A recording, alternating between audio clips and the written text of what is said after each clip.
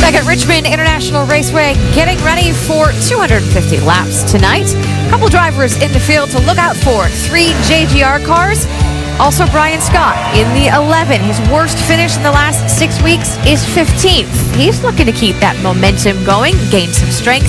There is also the driver who has been the best over the last 6 weeks. That's Eric Almirola. Tonight he will start 16th. They're ready. Are you? Let's go trackside. Please rise and move your heads. As the Joint Services Color Guard from Fort Lee, Virginia, presents our nation's colors. Here to deliver tonight's invocation, please welcome from the Virginia Christian Alliance, Chaplain Joe Ellison. Let us pray. Eternal Father, we thank you tonight for this sport that we love so much, NASCAR. Lord, we thank you for your divine protection over each driver. Thank you, Lord, for protection. And Lord, tonight we thank you for America. We thank you for the many brave men and women who serve our country around the world. We ask you, Lord, not to forget them and bless them. And we give you all the praise and we'll give you all the glory. In Jesus' name we pray. Let all of God's people say amen. Please remain standing as singer-songwriter and Nashville recording artist Celeste Kellogg performs our national anthem.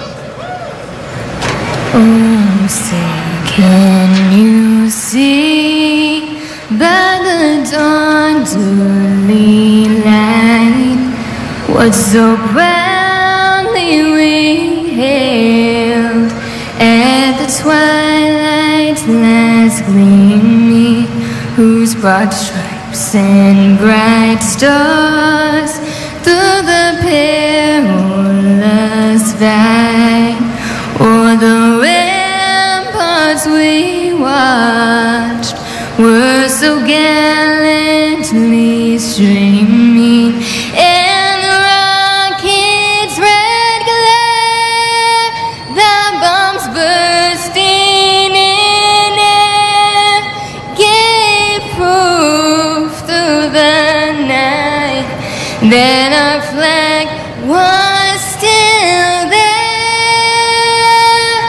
Oh, say does that star-spangled banner yet wave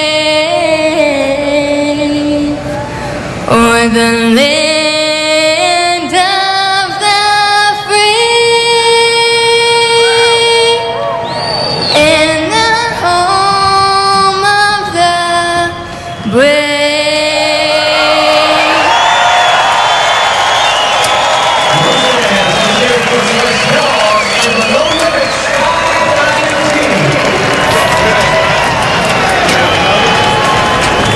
Stars and Stripes, the anthem, even more meaning this weekend as we remember what happened 10 years ago. You'll see lots of 9/11 tributes on the cars tonight as well as tomorrow night. On the racetrack, 250 laps. Brad Keselowski is your pole sitter, and he will lead the field to green coming up after this break. NASCAR Nationwide Series at Richmond, presented by Jack Daniel's Tennessee Whiskey. Live freely, drink sensibly. And in part by Kingsford Charcoal. Go to grilling.com and tell us where you're tailgating this weekend. Back at Richmond International Raceway, we're ready to go under the lights again for race 27 of this 34-race NASCAR Nationwide Series season, and it should be a good one because, of course, the title is on the line. And Marty Reed, if this week is any indication because of what happened last week, we are certainly in for a good one. Yes, Nicole, and hello again, everybody, and we're glad that you're with us as the weather is finally cooperating here at Richmond after a rough week in Atlanta, especially on the Sprint Cup side. Let's focus in on Reed Sorensen because earlier in the week on Sirius NASCAR Radio, he sounded like he was a defeated man. You heard what Brad said. He felt like right now he's discounting his chances. I want to talk to you two What does this guy got to do to rebound and get refocused and get back into this? He's doing it right now, getting buckled back in this race car. That's the best medicine you can have. You know, as you have time outside the race car to think about things, how bad it is it impossible to overcome? Yeah, it's easy to sit and look at that. But if you look at the numbers, he has 8 races counting tonight to make up this 40 points. They have the race team and the driver to get this done. I'm sure his owner and crew chief have talked to him about it, and they're ready to go make things happen starting here tonight. And they've done a lot of great things. This Turner team has. They've done it together. And it was a mistake. I mean, Justin Allgaier made a mistake, and they just got to get through it, get past it, and look at what we've got to do. He's got 40 points he's got to make up. He's got 8 races to do it. It's not impossible. So it was a big task anyway. So just get to work and go racing. Let's show you just how possible it is for Reed Sorensen to get back into this. Let's go back just a little while ago when Reed was leading by 31 over Ricky Stenhouse Jr. That was after the Daytona race in July. Then look what happened in the next 4 races. Stenhouse Jr. ended up taking the lead by 3. So it's just 4 races. He's got 8. How about the fact that we have got a very, very tough field tonight? You heard about the number of wins in the field, like just in the first couple of rows. Show you some statistics that'll back this up, because this is what these guys are going to have to fight right there. Look at the average finish. And Harvick, Edwards, Kyle Busch, Brad Keselowski, Kenny Walton, they've all won here. Well, it's going to be, we've got some great talent. It's going to be a great race, and we got a bunch of great short track drivers. You know, Kevin Harvick's coming in here with the best average finish, and I think he's going to have a great shot. Yeah, as I said before, as a driver, you only look at those stats when they benefit you. You don't worry about them if they're against you here. So these guys are just going to go out. It's going to be a great short track race here tonight. We got about 10 seconds. Who's going to win this race tonight? DJ? I have to go with Kyle Busch. Me too. All right, well, let's go trackside to fire the engines and get this race underway. Race fans, it's time for the most famous words in motorsports. Please welcome Emmy-nominated writer and producer, Karen Hall. Drivers, start your engines! Yes, sir, right here, got me. Fire in the hole. Got you good, started up, bud. What is it, channel 2 here, Greg? Channel 2 for Scott. We are on channel 1. So the engines come to life on the 43 cars out of the 49 that have made the field. And right, we had 6 that went home. We'll show you those in just a few moments. But as we get ready now, and you can see from high above, fans continuing to file in, there is the 32 of Reed Sorensen. Going to be a little confusing tonight because the 31 of his teammate Justin Allgaier is also in that Dollar General yellow. But he's our in-race reporter. And we'll talk to the man who is it for grabs in the nationwide Dash for Cash when we come back.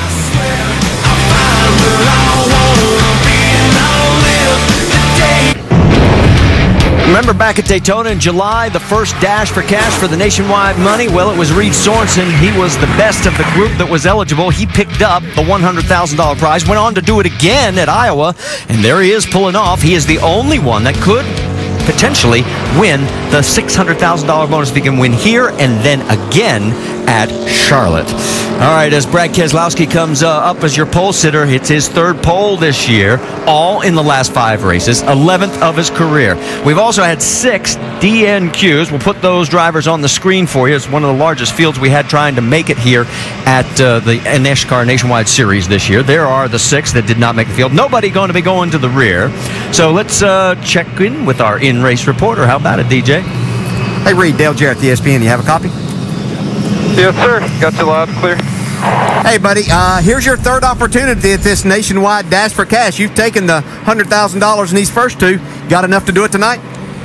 I think we got a real good shot. We had a pretty good car in practice.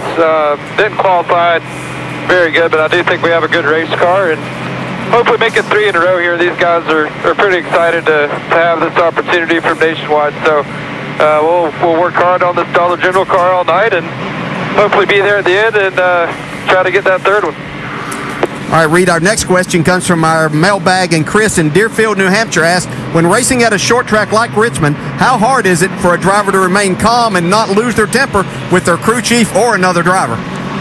Well, it can be tough sometimes. You know, tempers usually get a little bit worse here at short tracks just because you're battling so hard each and every lap, and you just gotta think of the big picture and That's normally what I try to do, and stay calm and depend on my spotter and crew chief to keep me calm as well. All right, buddy, you stay calm. Have a good night now. Andy's going to talk to your crew chief, Trent Owens. Hey, Trent, Andy Petrie in the booth. You got us? Yeah, 10-4. Trent, this track was green when you guys started on it this morning and did all your practicing before the Cup cars got on it. Do you think the track has gone through a big change with that, and now that it's gotten dark, what do you expect? No, it could have, but, even with our 2 practice sessions, I don't think it was enough to get it completely rubbered up. So, our plan was to use that first practice, go with the temperature, hope the temperature is equal, and set our car up around that way. So, like Reed said, I think we got a good car here in the race, especially for the long run, so we'll see how it plays out. Okay, Trent, and tell Reed to take it easy on the crew chief, man. We got feelings too, Good luck. It's a car. I hear you. Big smile on Trent's face. Let's show you the rest of our onboards. We've got a slew of them for you. One with Elliott Sadler in the 2 car, then Ricky Stenhouse Jr., Danica Patrick. We've already talked to Reed, Kevin Harvick, Jason Leffler, Stephen Wallace, and Eric Almirola. Let's get the final updates from pit lane. And Dave, you're up first. Marty, Kenny Wallace has been on the gas this year, and boy, does it show. Last year at this time, he was 17th in the points. Now, he is 7th in the points. Unfortunately, the last 4 races have not gone that well, and his average finish has been 25th. The 4 before that, his average finish was 8th. I talked to Kenny today about that. He said, we are a much better team than we've been showing lately, and we just need to stop the points bleeding. Perhaps he's got that started with a 5th-place qualifying effort tonight. Dr. Jerry Punch?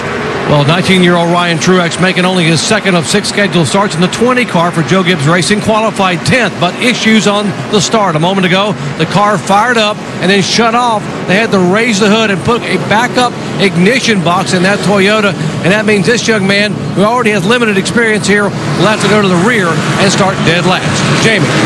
The young Trevor Bayne is working with his crew chief, Chad Norris, now just the 3rd race together, and Chad told me today the team has already been hitting their stride.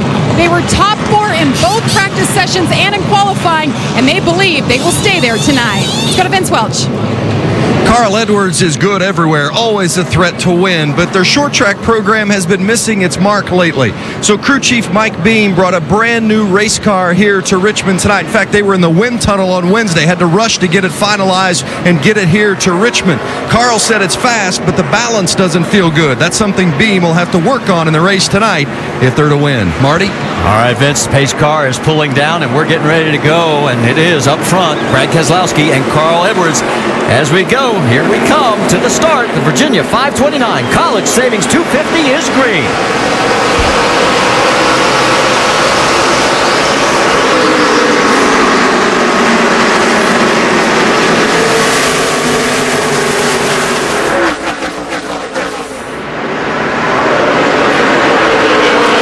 Keselowski picks up right where he left off in qualifying, out in front, side by side for 2nd place. Yeah, we're just going to see how good that outside groove or that 2nd groove, which nobody's really running today, is as Carl Edwards tries to battle Kyle Busch down on the inside. 16 of Trevor Bayne is 4th, right behind his teammate Carl Edwards.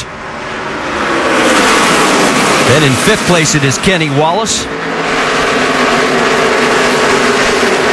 And there you see Ricky Stenhouse in 6th.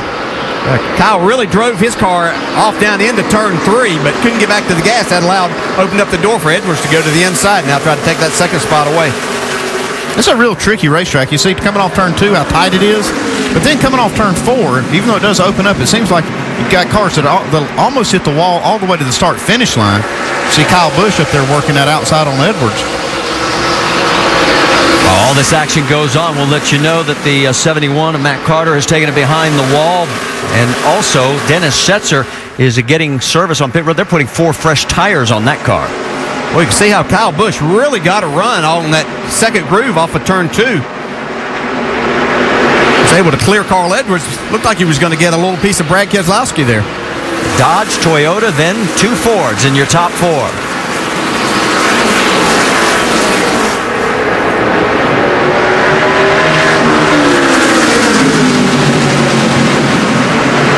Just watching this line that Kyle Busch is running. I'm not sure if he's really trying to pass Keselowski or if he's trying to work that 2nd groove in. Carl's underneath him and gets through and takes over that 2nd position. So bump the 18 back to third. Now, that 18 car really didn't practice that well, but boy, when it taped up for qualifying, he went right to the top of the charts and then qualified very well earlier today. Yeah, but they weren't racing in the sunlight that they have today, so I think that we're going to see a different car here tonight. They're usually pretty spot on when it comes time to race. Like Jamie McMurray and James Finch's number 1 is on the move. That is a battle side-by-side with Stephen Wallace for the 7th spot on the racetrack. And there you see Elliott Sadler. He, too, is eligible for the Nationwide Dash for Cash money. It is Sadler, Ricky Stenhouse Jr., Reed Sorensen, and Josh Wise. How about a battle for the lead? Here comes Carl Edwards side-by-side with the 22 of Keselowski. Yeah, normally this would be just a situation that bottom side, Carl Edwards there. See a battle for third, fourth, and fifth all together right here. Boy, Stenhouse and Trevor Bayne got awfully close together, and here we go as a nose gets ahead for the 60. Can he close? And yes, he does. Takes the lead. Yeah, kind of what we expect is that bottom groove to be the dominant one here tonight.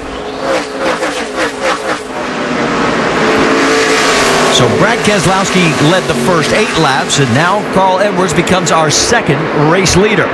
Behind those two, it's Kyle Busch, Stenhouse, Bayne, Kenny Wallace, McMurray, Wallace, Stephen Wallace, Elliott Sadler, and Jason Leffler. That's your top 10. We've knocked down 10 of 250 laps here at the race at Richmond, presented by Jack Daniels.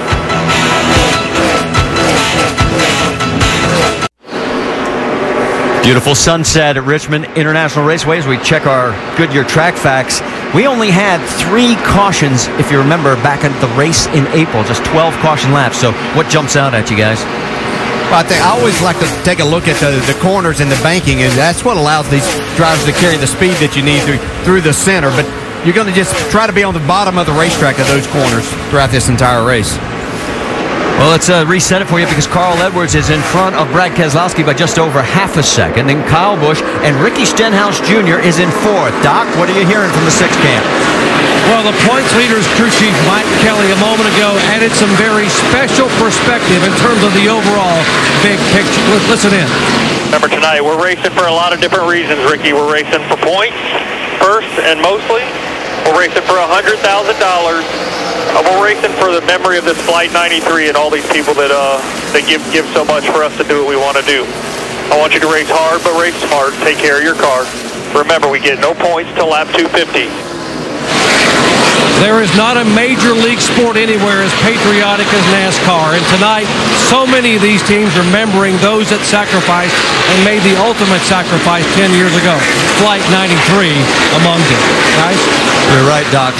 On the remembrances, the special paint schemes, all in tribute to this 10th anniversary of that tragic day. We've knocked down 19 of 250 laps. Ricky Stenhouse Jr. right now in control of that $100,000 dash for cash.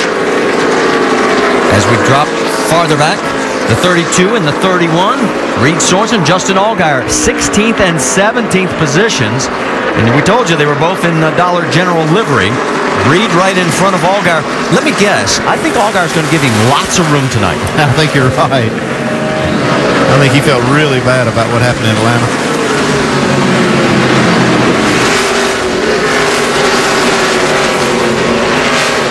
A little bit farther back in the field. Let's pick it up on Ryan Truex. Remember, he had the issue at the very beginning of the race. Had to start at the back of the field, and he has really made some progress. Look at where he is there by lap 20 up to 21st position. Now, this is what happened before the start. You see a crew member there getting an extra ignition box ready to put in the car. They have that on the dash right there. Replace it and get him going. Well, let's check in with Dr. Jerry Punch. What's the latest you're hearing on that 20 car? Well, you said it, Marty. From 42nd to 20th in 20 laps. He has gained 22 positions. And remember now, he's just 19 years old, making his 12th start of the year.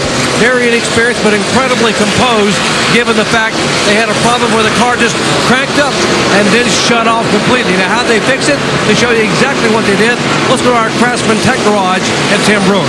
Thanks, Doc. The cars are equipped with 2 ignition boxes. How we control that is with a switch. But these guys are very weight conscientious at these short tracks, so you probably didn't have but one box in there, so they had to replace it. But when you have the boxes, by flipping the switch from A to B, you change more than the boxes themselves. Out here is the ignition, the distributor in the front of the engine.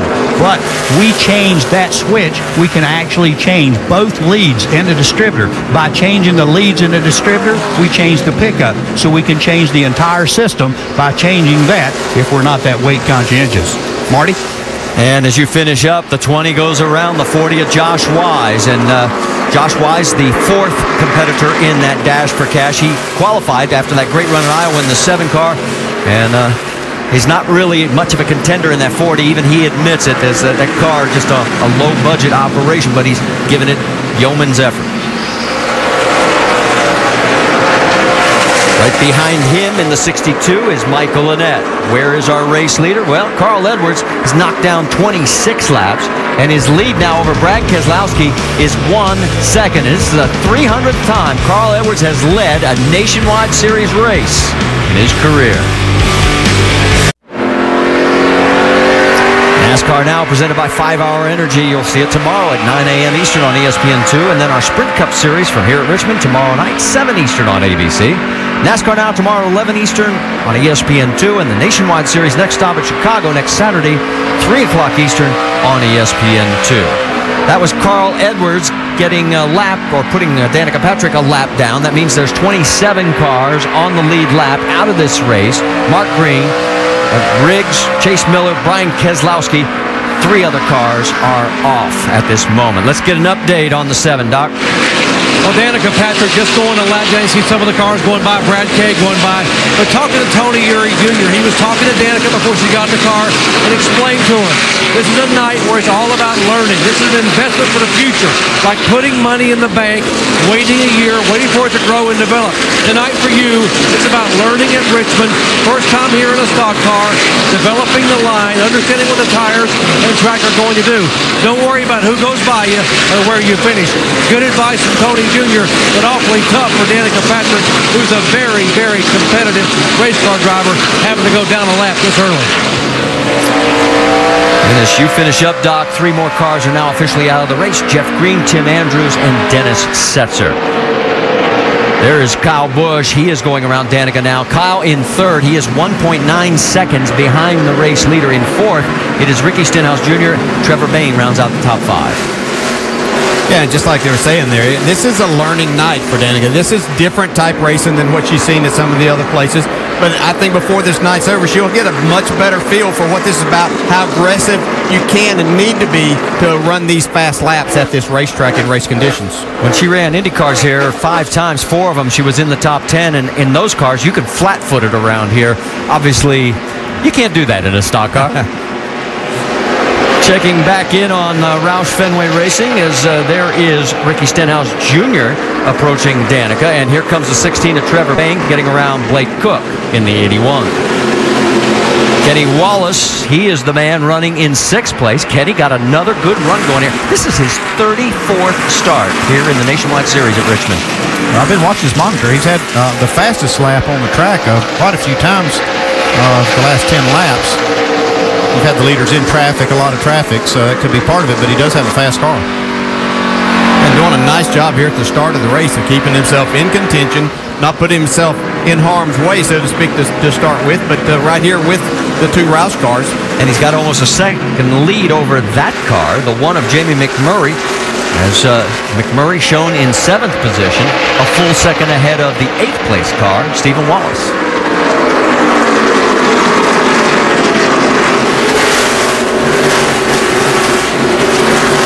And there you see Stephen as he comes into view.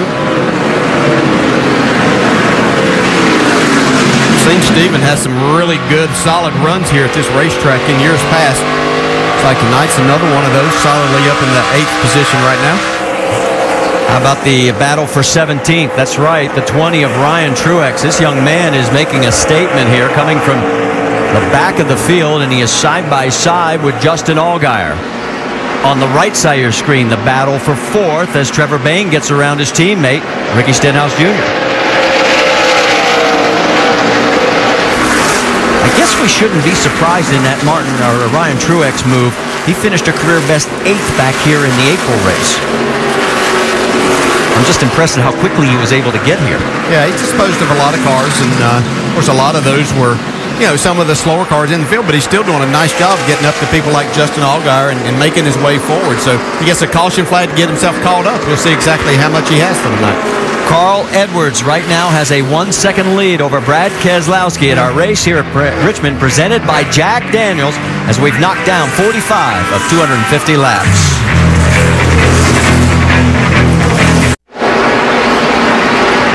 Welcome back to the Nationwide Series here at Richmond, the Virginia 529 College Savings 250. Make sure to go to NASCAR.com for all your latest NASCAR information. You're looking at our race leader, our race presented by Jack Daniels, knocking down 52 laps so far. Carl Edwards has led 43 of them. We've had 2 leaders. Brad Keselowski has led 8. He started on pole. Ricky Carmichael there in the 30 has just gone a lap down. To give you an idea, he is running in 25th position. So only 24 cars still on the lead lap. Multiple cars are out of this race. Green, Long, Andrews, Setzer, Mark Green, Scott Riggs, Chase Miller, Brian Keselowski. Behind Edwards, you see Brad Keselowski and Kyle Busch. Kyle going around the 30 now.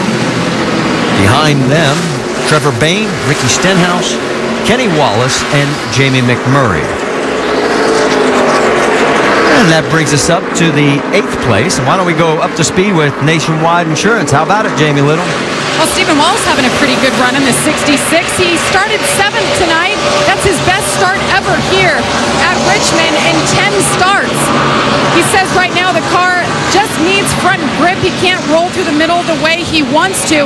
He's hanging in there, though, as he's trying to get that one spot back. Vince? Running 9th is the 2 car of Elliott Sadler. They were 27th in practice today, but crew chief Ernie Cope said, don't worry about it. The car's turning in good, and it's getting good drive off the corner, and that's what counts. So far, hasn't been too much of a problem. Car's pretty good, although Elliott says he'd like a little more right rear grip. That's what he's fighting with right now. The 38 of Jason Leffler running in 10th says the car's just a little bit too tight in the center. Hearing that all up and down pit lane today. Of course, a big run from Leffler would be right on time for Jason, the veteran here at the Nationwide Series. As it was noted earlier from the guys upstairs, was told earlier this month and confirmed this weekend that he has been told he should look for another ride next year. Leffler should land on his feet somewhere. Jamie? Well, behind him is Kevin Harvick, and after the news has finally come out that he and his wife have sold KHI their race cars and the trucks as well, he was walking lighter. He was relieved and smiling until he got in the race car. Here's his radio. 3:45. 8 lap times. This is the biggest speed I've ever driven. I'm just trying to make it survive. Front tire has got to blow out at some point. As bad as the push is getting in the corner. For 4 hours of practice this morning as well. Yeah, that's been going on for about 57 laps now out of 57, and he's saying the car is fundamentally messed up. He's telling his crew chief exactly what changes he wants to come up. Dave? Jamie, if you ask Mike Bliss, he'd probably say his car was fundamentally pretty good right now. He's picked up 6 positions since the drop of the green flag. Just checked in with his crew. They say the car is just a little bit loose in, but other than that, pretty good for Mike. Vince? Next in line is the 70 of David Strimme, running this week with ML Racing, a team that small 1-car team based out of Warsaw, Indiana, but has the reputation of being able to do a lot with a little. And how about that? Strimme letting it slide out wide, but they've got something with this combination. Strimme really likes running with this group. David Strimme, an accomplished driver, better than he gets from an opportunity standpoint a lot of times, but having a good go at it here in the early going, Dave. Brian Scott has slid back a couple of spots since his opening starting spot of 12th place. Crew Chief Kevin Kidd told me there's nothing he sees wrong with the car right now. He's okay with his lap times. They're just trying to recover. Brian told me before the race he was excited because they put the winning same setup from Denny Hamlin's car that won this April here at this track. He was hoping for a really good night. Dr. Jerry Punch. And what a run by the 19-year-old. There comes the 20 car, Ryan Truex, all the way back from 42nd starting spot. The young man has only been here once before, and he is driving the wheels off that car literally. In fact, so much that crew chief Adam Stevens said, "Hey, Ryan, listen, I know you're accustomed to 100-lap races, but this one's 250. You got to take it easy. We got lots of laps and lots of times left to go." This young man coming in a hurry. Great story for Ryan Truex as he has moved into the top 15 after having to go to the back of the field. There you saw Sorensen and Allgaier. They're still running 17th and 18th. Everybody is chasing Carl Edwards here at our race at Richmond, presented by Jack Daniels.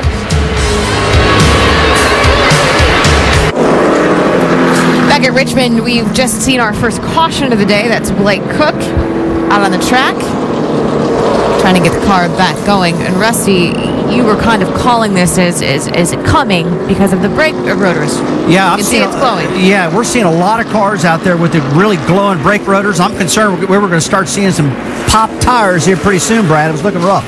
Yeah, tires are heating up pretty bad. You can see Blake got out in the grass there and knocked that splitter down, and let's see what happened. He comes off the corner. Eric Almiroto gets in a little four-wheel drift there and gets into his left rear quarter panel and sends him down into the grass here. So just a mistake. Eric was racing hard. Looks like I say, he got a little four-wheel slide and couldn't stop himself. Cook was in 29th when it happened. This is from onboard the 88s of Almirola. Yeah, Eric's just got a lot of biting up off of turn 4. You're on the throttle real hard, letting that car run up, and he just flat let it run up too far. They got in the side 81 car, and into the inside wall, and that cost money right there. Bust everything. Tie rod ends, ball joints, everything's busted. So yeah, it's going to be a tough fix right there, Rusty. This is a break for drivers who get to come down pit road right now. As we were saying, it goes back to the brake rotors. They were glowing. They need new tires. Yeah, it's a good time for these guys to come in and make some pit stops and make some adjustments and get going. Here we go. Here they come. Carl Edwards is first. Dave? Kyle Busch's car, he gives up a 4th position. They'll make a track bar adjustment for a car that needs lateral grip across the rear and is a tick tight in the middle of the corner. Vince? The 60 of Carl Edwards, bottom left of your screen, says it's pretty good everywhere, but just a tick tight in the center, so they're going to make an air pressure adjustment in 4 tires. Jamie? Trevor Bayne, upper right-hand side, gained 1 position, doing a great job. Says he's loose off. 4 tires, track bar down 1 round. Clean the grill and pull some tape, Doc. Right lower corner, Brad Kay saying the 60 car finishes the middle of the corner better and drives away from it. He's driving away from him right now. He barely beats him off pit road. Air pressure change only for the 22. Race off pit road. You can see it's Carl Edwards getting the advantage over Brad Keselowski. Everybody taking 4 tires. Stephen Wallace, though, gained 2 spots. Fans get all the scoop on what goes on in the pits during a 14.5-second pit stop. That's the Craftsman virtual pit stop. Here we go. Race off pit road. Yeah, Carl Edwards. Yeah, Keselowski. 60 crew, obviously a little bit excited about this one. Did a great job getting him off pit road. Excellent pit stop for that 60 crew. Keeps him out front. Of course, as we were saying, fans, you can get all the scoop on what goes on in these pit stops during a 14.5-second stop with the Craftsman virtual pit stop.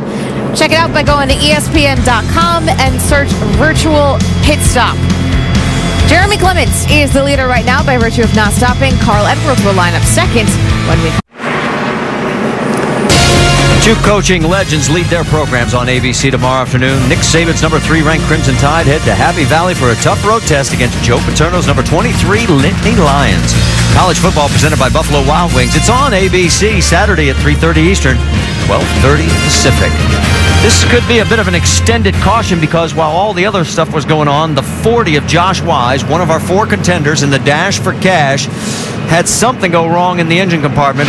Andy, you thought it might be an oil line, something like that, but this was the net result. See that, or blown engine, it just emptied the oil tank completely down the back straightaway, and then when he pulled down pit road, left a big puddle in his pit stall. Either way, it looks like they're done. So Josh's chances for the $100,000 is gone, and that's our over-the-wall guy, Rick Yeomans. He didn't know he was going to be in for a track meet tonight, but he is. Yeah, and that's Rick breathing heavy, and you'd be breathing heavy too if you were pushing 3,400 pounds of race car. Stay with us. We'll come back. We'll reset it for you. Go back to Green Flag Racing. Green Flag Racing.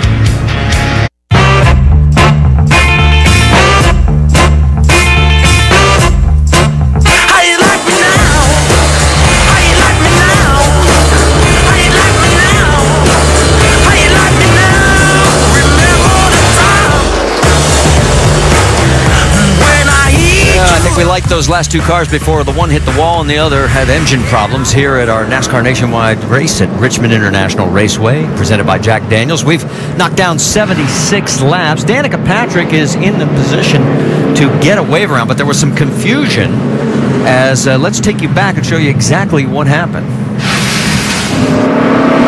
Notice the pace car. And there goes Danica. Now listening on the radio. I don't know what I was supposed to do. Nobody said anything. Yeah, you can't ever pass a pace car unless you're the lucky dog or a wave around. A wave around, we're not the wave around. I don't even know where he was. I didn't even see him. I just slowly followed the cars in front of me. That's exactly what you did. You followed them. We wasn't supposed to. They took off. We got to pay attention. Well, she is getting the wave around, and she's taking it now. It wasn't quite time to do that, and they were actually putting the lucky dog around the pace car. She was following him. And Robert Richardson is also taking the wave around. Eric McClure was the lucky dog. So Danica did not make the stop, and she's shown in 24th position. And we'll get her back on the lead lap. Let's reset it for you as we've got Carl Edwards. He selected the inside. As there you see, or actually I should say the leader right now shown as Jeremy Clements. He made he did make a pit stop. Yeah, let's correct that. He did come in. So it is Edwards, Keselowski, Bain, Kyle Busch, Stephen Wallace, and Ricky Stenhouse Jr. And we're back to Green Flag Racing. Well, Brad Keselowski did not get going on that start. Boy, look at Kyle on the high side. Whoa, and Keselowski has problems and has slid up to the wall. Our pole sitter. He hit it too. And he is dropping fast. Got a crash. A big crash, the 38 of Jason Leffler and the 33 of Kevin Harvick. So our winner here a year ago in this event has contact. Second caution is out. And for those cars that took the wave around, big break. I don't see any fluid coming out of it. Looking there.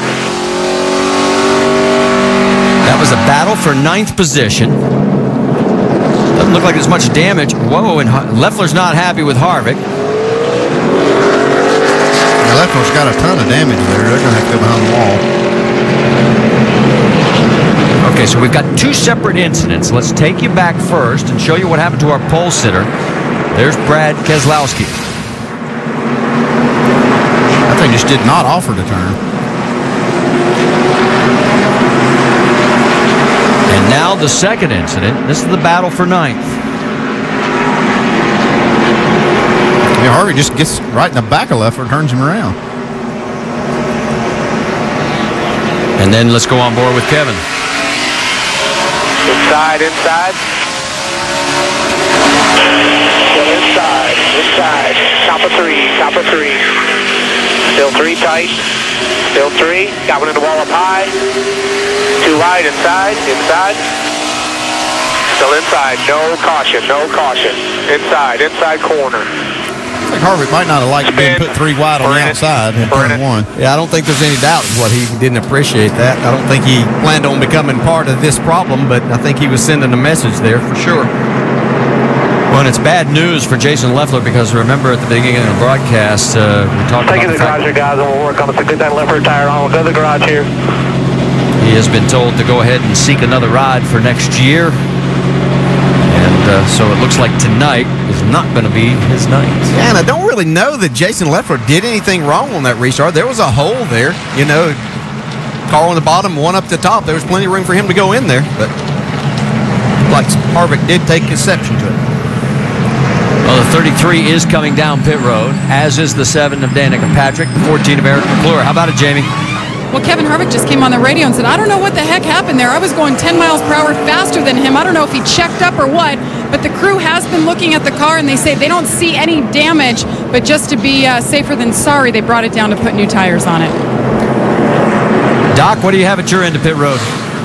Brad Kay came in right side tires. They pulled the right front fender away, taking a look at the car, still talking to the crew chief, Todd Gordon. Brad said he went into turn one and the car just absolutely would not turn. He turned in, the car went up across the racetrack, and he nailed the wall. I said, guys, I'm sorry. They pulled the fender out, and they're checking it for damage. Apparently the toe in is fine. Brad said the steering wheel is straight.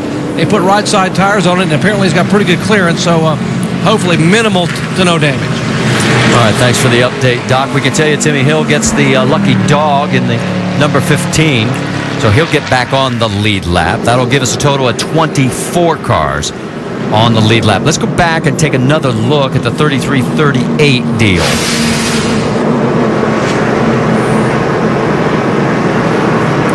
Well, according to Harvick on the radio, he didn't mean to do that. But yeah, and Leffler, could have been right in front of Leffler that he had to slow up quite a bit. So, Harvick not anticipating that, got into the back of him. So, well, let's check in with the man who we wanted to talk to before all this recent round of Demolition Derby took place. Josh Wise is out of the race. How about it, Jamie? That's right. He was one of the Nationwide Dash for Cash drivers, racing the entire time tonight. First caution comes out, now all of a sudden it's chaos back here. Josh, what happened to you guys? Yeah, I think they just found out an oil pump broke, so it's unfortunate. The car, we were actually going to be pretty good there, and we were picking a few guys off, and just got to thank Cajun Industries, Ken Jacobs, everyone there, and everyone at Key Motorsports for putting this together for me to come try to win this deal, and it was a good effort, but it's a shame it ends this way. Always a good attitude. Josh Wise will be back in the 40 next weekend, and Jason Leffler's made his way back here, and we'll get word with him in just a moment, Marty. And DJ, you made an interesting observation as we take a look at the Dash for Cash positions. And go ahead, tell us. Yeah, Brad Keselowski could have possibly gotten his right side tires. He didn't get started good, spun the tires, and then it wouldn't turn. So he might have got in some of that oil and got him on the right sides. That could have been his problem. There you see where they are in the field. We're going back to green flag racing. Kyle Busch had the low line. He took it there. Edwards, Bain, Stenhouse, Stephen Wallace.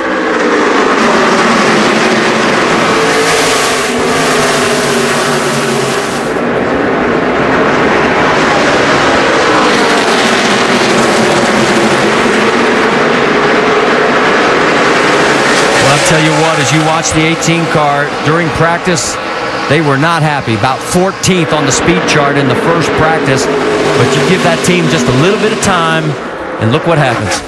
It looks like they've made a good adjustment. They got some speed out of the car here initially. We'll see how this goes on. One I'm impressed with right there, Trevor Bain in this 16 car running third. He was one of the faster cars on the racetrack at the end of that first run. Got a battle for the lead now as Carl Edwards has got down low and is underneath the 18 of Kyle Busch. And it looks like Carl, once those tires came back to life, he's going back to the front. Looks like Carl maybe had just a little less air in his tires there. Take a lap or two more for him to get going than it did Kyle. Our fourth lead change between four different drivers. Got 20 cars up to 8 now. Ryan Truex is doing a great job. While all this action goes on, between the 31 and the 11 as they are battling for the 9th position. Jamie, you've caught up with Jason Leffler? Yes, he is out of the car while his team goes to work trying to fix his car and get you back out. Kevin Harvick came on the radio and said, I don't know what he was doing, if he was checking up. I was going 10 miles per hour faster. What was it from your side? He just ran in the back of me, so got me. Not real happy. Greg Clip's Chevy was pretty good. Guys doing a good job. We had a fairly decent night going, and now it's ruined. So it's BS, but it'll come around. Think you'll go back out? Go back out? Yeah, we'll get it fixed. All right, he's going back out with a smile on his face, Marty.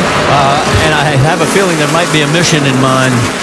We've seen Jason in action before when he feels like he's been wronged. Yeah, and he was right. He ran 10th pretty much that whole first run that we had before that caution. So he was having a pretty solid night running inside the top 10. These two have been side by side for a number of laps now. And right behind him, Mike Bliss with a good run going. Eric Almirola, and there is Reed Sorensen, our points leader. Or I should say, the man trying to get back to the points lead. He's 49 right now as they run. He is the leader for the Dash for Cash because he's already won twice there, picking up $200,000. Well, I'm sure Reed's not very happy that they're not running better than this. I think talking to him there before the race, they expected a lot more from this race car tonight. Well, Brian Scott and Justin Allgaier, and I think there might be a few of those cars behind him. What do you think, guys, that are actually faster, but they can't get around either one of them? Yeah, and that's Richmond racing. That's the position you get yourself in. You just have to try to be patient in this situation. A lot of times you try to make too many things happen, then you start tearing stuff up. Well, let's get an update on Justin Allgaier. How about it, Dave Burns? Well, both he and the 11, it's no surprise they're running side by side. Their cars were both difficult to turn in the middle of the corner. They changed 4 tires. They both made a wedge adjustment, so there they go, one by one. And there you see Allgaier's cycle. That battle has cooled, at least for the moment, as we have knocked down now 93 laps officially of the 250 scheduled for tonight. And the man that's up front again is Carl Edwards by 0.3 of a second over Kyle Busch. Trevor Bayne with a Ford. Ricky Stenhouse Jr., his teammate, another Ford. Kenny Wallace still in the top 5.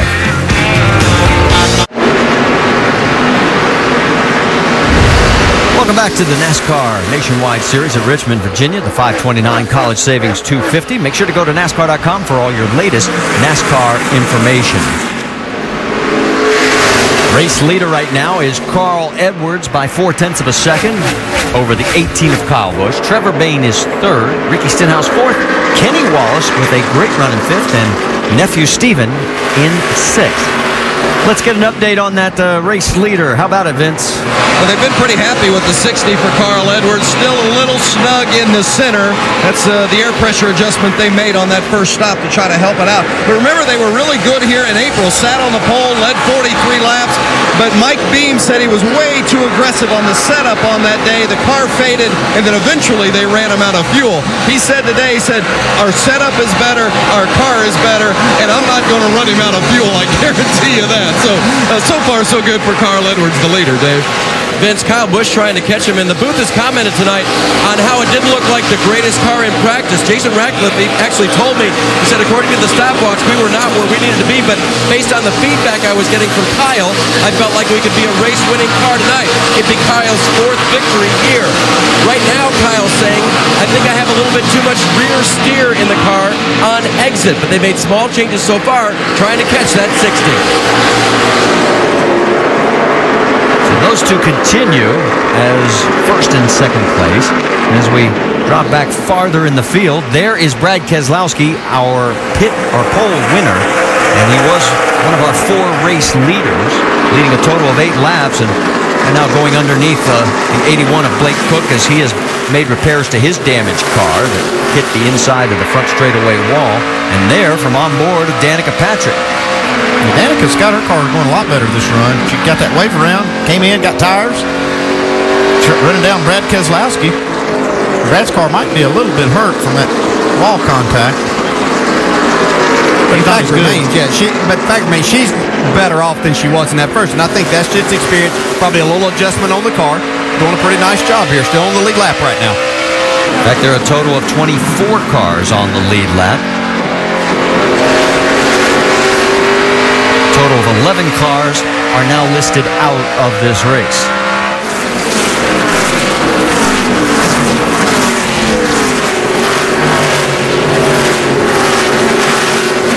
Talking to Tony Uri Jr., he set the goal for this team as a top 15 tonight. Right now, she's on the lead lap, 22nd place. So keep your eyes posted for that one. Let's move back up a little bit farther forward in the field between the 16, Trevor Bayne, and his teammate Ricky Stenhouse Jr. Yeah, go up here to drivers that grew up racing on short tracks and things and sliding cars around. And in stock cars and a lot different. So back to Danica, this is still a learning process, knowing how much you can slide a car around in a situation like this on a shorter track where you're not carrying quite the speed, even though there is some pretty high speeds here.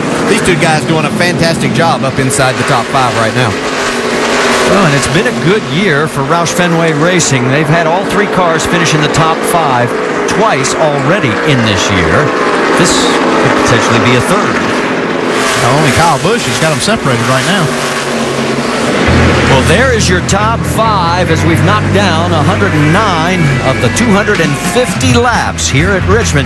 Our race presented by Jack Daniels.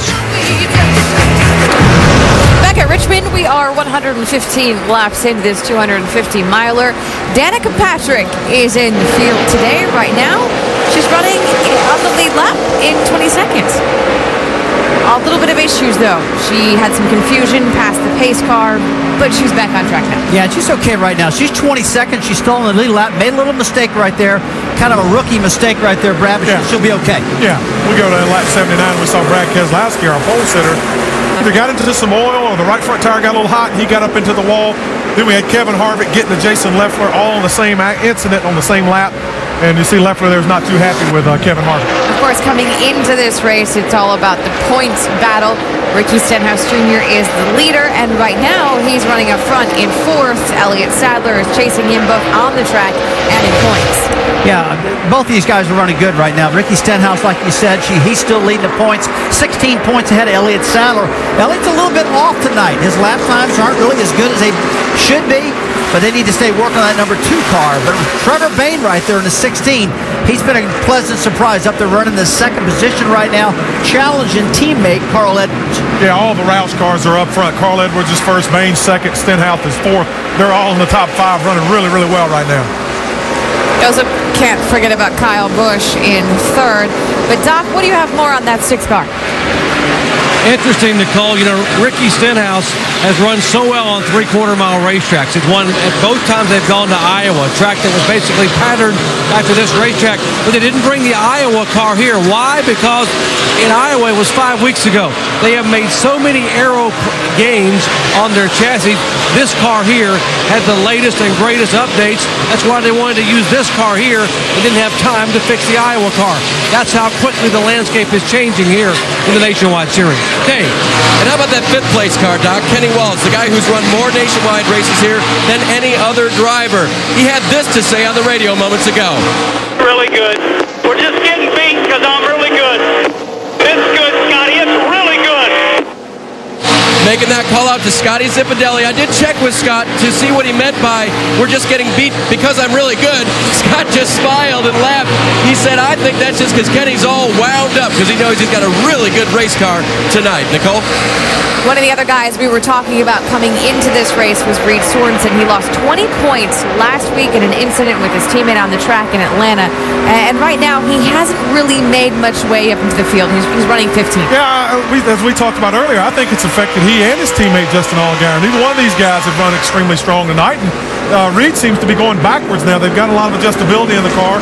Heard crew chief Trent Owens talking earlier about, hopefully getting it to the end, getting a good last run and having a good finish. But right now, they're struggling to get up. They're losing points. He's losing points. He's back 51 now. Yeah. When coming into the day, he was behind 40th. The one thing you'll notice on the grills tonight that's different from what we saw at the big track at Atlanta a week ago, there's a lot of tape on these grills. Just one of the differences we're seeing. Yeah, generally you would see it the other way around, Nicole, that there'd be more tape on the bigger tracks because they're running more mile per hour to cool them. But here, it's pretty cool temperatures out tonight, so they got a lot of tape on the grill.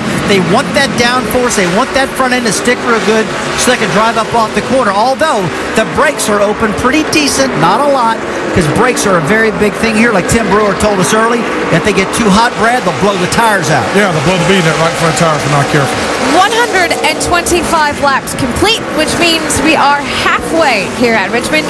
Carl Edwards is your leader. He's being run down by his teammate in the 16, Trevor Bayne. We'll have more from Richmond in just a second. Sunday morning's ESPN2 lineup has just gotten a lot better. Check it out, because at 10 a.m. we got Outside the Lines. At 10:30, it's ESPN, the Sports Reporters. Followed at 11 a.m. with Sports Center, and then 11:30 with Fantasy Football Now. Sunday mornings, getting better on ESPN2. Back here at Richmond International Raceway, we've completed 132 laps of the 250 scheduled. You're looking at race leader Carl Edwards. He puts Danica Patrick down a lap again. She is the first car a lap down in 21st position. Right behind Danica is the 16 of Trevor Bayne. Let's get an update from Jamie Little. Well, first and foremost, he is bad fast, and they have made the right adjustments on this car. It has been good. It's been minimal adjustments, and that's what Trevor's been saying. Now, here's basically the story on him. He kicked off the year winning the Daytona 500. Then he suffered from an illness, had to get out of his nationwide car, and ever since then, as the team told me, he's lost his confidence. His teammates are winning, and he is not. All of a sudden, he has a new crew chief. They ran great last week, worked their way through the field, led some laps, and look at him. They knew he was going to be good tonight. He was good all day in practice and qualifying, and he's not giving up. Marty? Chad Norris, that new crew chief, and boy, he is right behind him. And then there is Brad Keselowski, as Keselowski now goes a lap down after smacking the wall on that restart. And it obviously has left him with a car that's ill handling. Let's get more on that 22. How about it, Doc? Yeah, Marty hit the wall after being our pole sitter and early leader, hit the wall in lap 86. And then they thought the car had minimal to no damage, but when he restarted 21st and couldn't move beyond 20th, this was the communication a moment ago on the radio. Probably lost some camber and got some toe out with that hit. We'll get it fixed. Just give me what you can. Therefore, quite honestly, I did not hit that hard. Either that or I've taken so many hits lately I can't tell. Yeah, he's referring to that 100-mile-an-hour head-on impact into a concrete wall back in early August at Road Atlanta, which injured him significantly. And they were saying that the damage to the driver is minimal, but they're concerned about the toe end and the camber, and they need a caution flag to fix it. How do you fix it? Well, let's go to the Craftsman Tech Garage and Tim Brewer.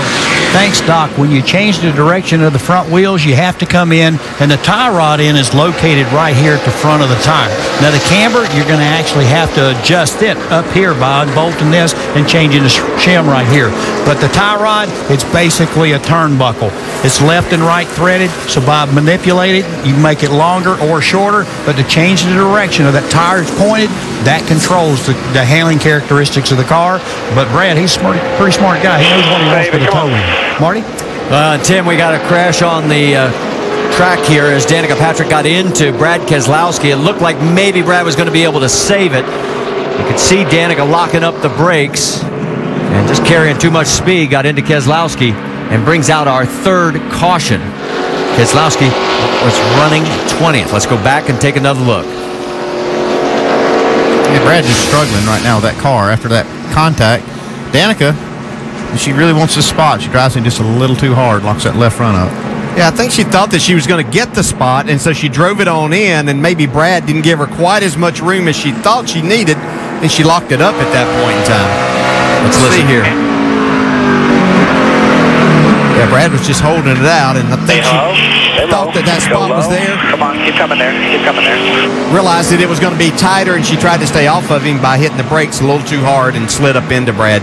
I was really getting concerned with all of this about Brad, seeing a lot of brake dust on those front wheels that maybe he was going to blow a tire out. All right, I got a flat spot. I slid up. That was my fault. Yeah, 10-4. I got in there and just got on the brakes, and it just slid up. So Danica takes full responsibility for that one, and there will be no lucky dog because Brad Keselowski was in the lucky dog position. Dave Burns? Kyle Busch fell from first to third on that run, and really just minor tweaks to try to get the car back. A little bit of track bar, a little bit of wedge. I believe the car is just a little bit too tight for him to make up ground. Vince? Carl Edwards, bottom left of your screen. They discussed the chassis adjustment but decided against it. Just an air pressure adjustment, a tick snug in the center. Jamie? The 16 of Trevor Baynes says he's a lot better, and the grip is better, but he's gotten tighter through the center 4 tires. Track bar down a half round, wedge, and Sunoco, Doc. 1 round down right rear Stenhouse, 4 tires. Sunoco gas topping it off.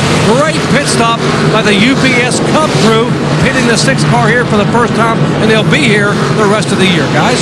And the race off pit road, the big winner was Kevin Harvick. So ever since he had the incident with the 38 of Leffler, Harvick's actually come forward rather than going back. We'll reset it for you when we come back to Richmond. Under our third caution here at the NASCAR Nationwide Series event at Richmond International Raceway. And a lot of action on pit road, especially involving Trevor Baynes' crew in the number 16. Came in second. Yeah, but unfortunately not going to go. You see, he gets a little close to Carl Edwards guys here who pretty acrobatic. Let's check in with Jamie Little. Bad pit stop here. Watch the front tire changer. Right front. He's squatting down. Cannot pull the tire off. This is Cesar Villanueva, and he has been solid all year until now. Had the issue. Dropped 7 positions, and we're back to green, guys. Kyle Busch, Carl Edwards up front, then Elliott Sadler, Ricky Stenhouse, Kenny Wallace, the top 5.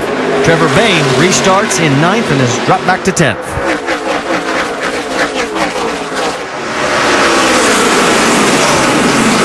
Oh, trouble. Big crash up in the corner, the 11 of Brian Scott, 62 of Michael Annette. And it's the 11 of Scott that got the worst of it. 88 just never stopped for the corner. The 88 would be Eric Almirola, and that is the 11 radio. Well, he pounded that one. Absolutely killed. Our 4th caution.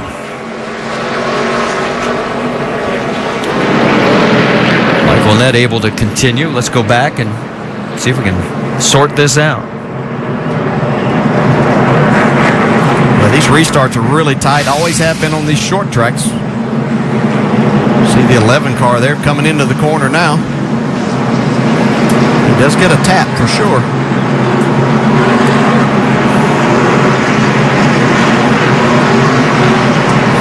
Wow. Big hit. All right. On board with Eric Almirola. Just reckon. Stay low, just stay low, stay low. Caution is out. Caution. It's almost like it's a little bit of a stack up right there of those cars getting in the corner. Yeah, that's Michael Annette just seemed, I'm sorry, Almirola. Yeah, it looked like he just didn't anticipate things slowing down. When you're under the, just on a restart here, you have to anticipate that things are going to be a little slower getting in there than actual speed most of the time. So, well, see Brian Scott not very happy with him. Yeah, he was running 9th at the time, and boy, he is furious with Eric Almirola. And here's maybe the reason why. You look at his last group of races. In fact, from 8th place back in Charlotte, he has not cracked the top 10 except for Bristol 2 races ago. Stay with us. We're coming back.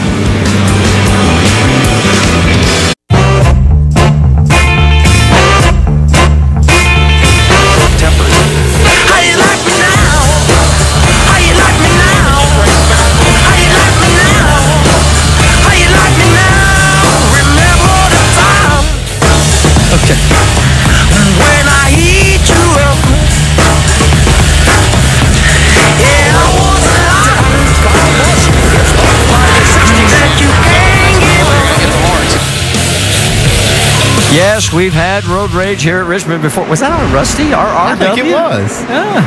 Such a nice guy. 100 laps to go here, and we're under our 4th caution. And we've got a few hot tempers out there, including Brian Scott in the 11.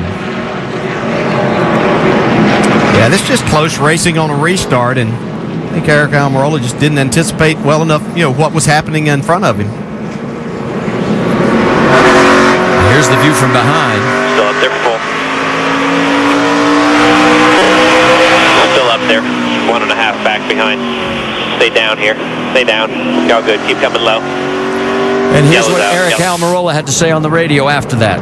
I didn't mean to do that.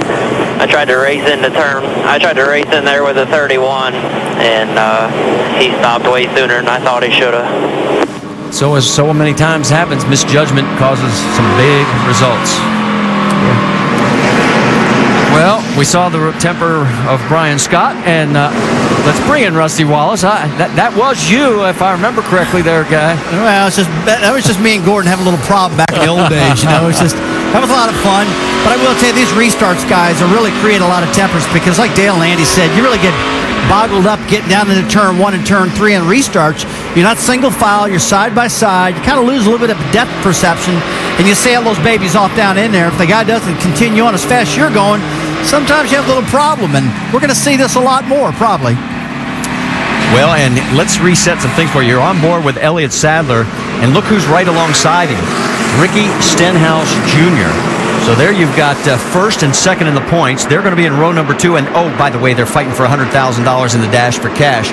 Up front, it's Kyle Busch and Carl Edwards. Where's Reed Sorensen, you say? He's going to restart 12th. We're back to green flag. Somebody way slow right at start-finish. Like Jamie McMurray. Everybody cleared safely, and you're right, it is the one of Jamie McMurray. Doc, what are you hearing? Well, twice in the last 25 laps, McMurray has had to come down pit road when the coil wire has vibrated loose. They had to come in the last time and try to tire up it back in position. They think it's possibly an ignition. Maybe the thing is vibrating. It is not firing completely from an ignition standpoint. Well, he stays out on the racetrack, but he is definitely not up to speed, and I'm surprised he did not pull down onto pit road because the field is approaching quickly. Well, it took off like it was going to run for a minute and then stopped again. Well, there goes your leader, Kyle Busch, as he's ahead of Carl Edwards, Ricky Stenhouse Jr., Elliott Sadler, and Kenny Wallace has stayed in that top 5. Yeah, you think Kenny, you talk about those other 2 guys battling for $100,000. You think Kenny Wallace and this team couldn't use a $100,000 payoff?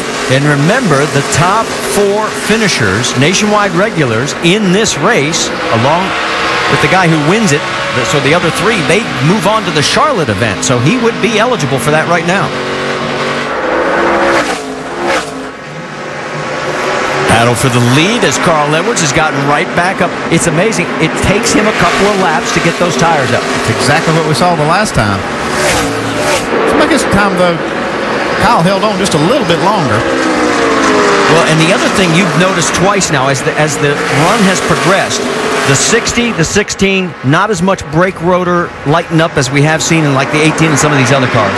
Yeah, that's what I've seen as they run a good long stretch. You'll see that 60 car, his rotors will be completely cool. You won't see any color. And I've seen a ton of color in that 18 car's rotor. We'll let you know the one of Jamie McMurray has limped into pit road, so he is out of harm's way. And look at Carl as he's got a nose in front of the 18, but here comes Kyle right back. Kyle really hanging tough on that high side right now. Never really seen a car hang this long on the top side. See Kenny Wallace trying to take that 4th spot from Elliott Sadler too on the right side of your screen. Those 2 on the left, between them, have won a total of 5. Oh, got a car on the wall. It's Eric McClure. And a tough break for Eric as he has hit the wall in turn number 4. Caution is out. 5th time today. Just run slow. Don't let that thing come apart and make any more damage than he got. Go down way by the yellow line there. All right, down. While we got a chance, let's check in with Dave Burns. Yeah, standing by with Brian Scott now, who walked out, appears to be okay, but not attitude-wise. I know you're pretty angry at the 88. Yeah, you know, he's ran into the back of me a couple times on restarts. Bristol comes to mind, and I don't know what it is, but when you turn somebody before you get into the corner, you hit the outside wall pretty hard. It was a tough hit, killed our car. We weren't having the night that we wanted with our number 11 Sure Lodge Toyota. Guys were doing an awesome job on pit road, keeping us in the game. Kevin was making good adjustments. We were starting to hit on it, but now we're not going to see how our night ends. Ryan Scott out of this race. His crew told me last week, boy, this kid can really push the button, but if we could just get some luck. None tonight, Marty. Well, he has 1 top 10 in his last 13 races. That gives you an idea of just how frustrating a season has been for Brian Scott. Let's go back, show you what happened to Eric McClure that brought out our 5th caution.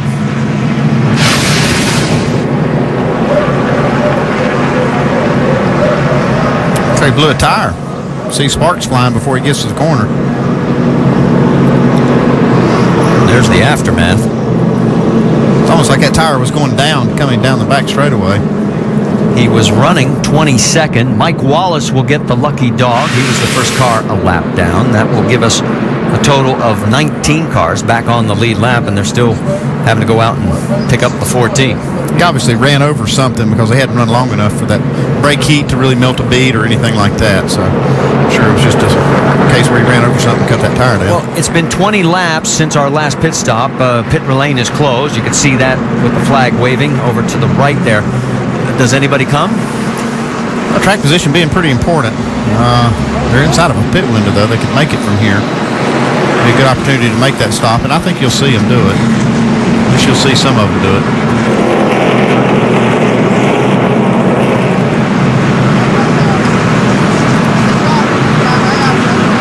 You have to wonder if somebody like Trevor Bain, who's back in 11th now, actually lost a couple of spots. He was really having a tough time. If indeed they do decide to come down pit road, he might look at 2 tires to get some track position back. Yeah, there'd be a chance for him to pull a little bit of strategy. And only run just a few laps, not that many green flag laps. You don't really want to pivot when you look at that laps to go, and that number is lower than your pit window. got to think about it. You got to really consider coming down, at least getting fuel. Well, I'm looking down through. It's green now. We'll see anybody who comes. Yeah. Pit road is open. You see everybody passing on it. First taker. It looks like it's going to be the 32 of Reed Sorensen, so he peels off from 10th position. And we'll find out just what happens when we come back to Richmond. Where winners are celebrated, champions are crowned, and legends are born. Home of the biggest events in motorsports, ESPN and ABC.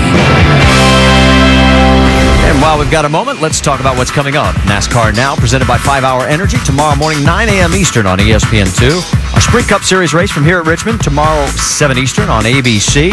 Then NASCAR Now, tomorrow night, 11 Eastern on ESPN2. And then our next stop on the Nationwide Series, Chicago, next Saturday, 3 Eastern on ESPN2. The 30 of Ricky Carmichael, too fast entering, so he'll have to pay the price on that. And you heard Brian Scott taking the 88 of Eric Almirola to task, and between that and what we saw with a little sheet metal talking between the 88 and the 16. Let's go back and show you what we mean. From the view of 32 of Reed Sorensen. Now they've been fighting over some space and outside 16. We're ready to roll on the 88 here. I think that was during the racing, but then after the caution came out here, I think Trevor Bain was a little unhappy with something that Eric Almirola had done. Put a little over here. Swipe at him here. So we'll see if that continues to foment. Still cleaning the track. We'll let you know that Jason Leffler is back out. 32nd position. He's 70 laps down. And remember, right now he's not real happy with Kevin Harvick, who's running in 6th.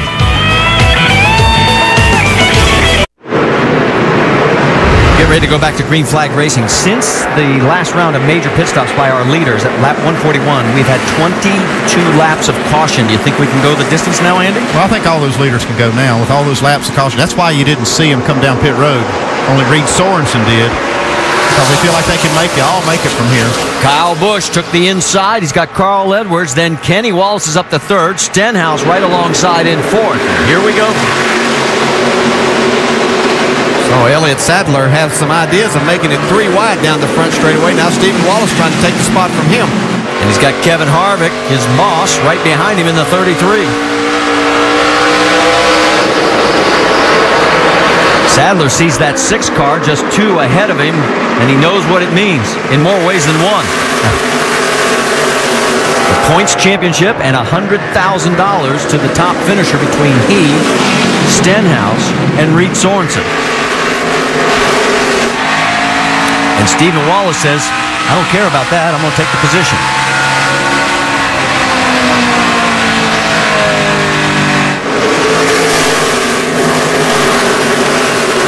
Stenhouse still looks like he's the best of those cars that have that opportunity at that 100,000 right now, but we have a lot of racing to go.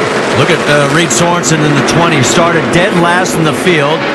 Or Ryan Truex, I'm sorry, in the 20. And now side by side with the 88. As up front, you saw Carl Edwards taking a peek under Carl Busch. So Carl still holding on. But here comes Carl again. His tires take a few laps, as we've seen, after every restart.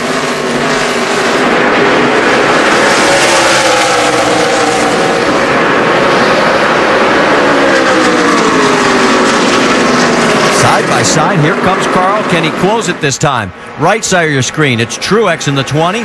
Side by side with Trevor Bayne. Trevor Bayne made a spectacular 3-wide pass, get into 1, and now Truex trying to come back.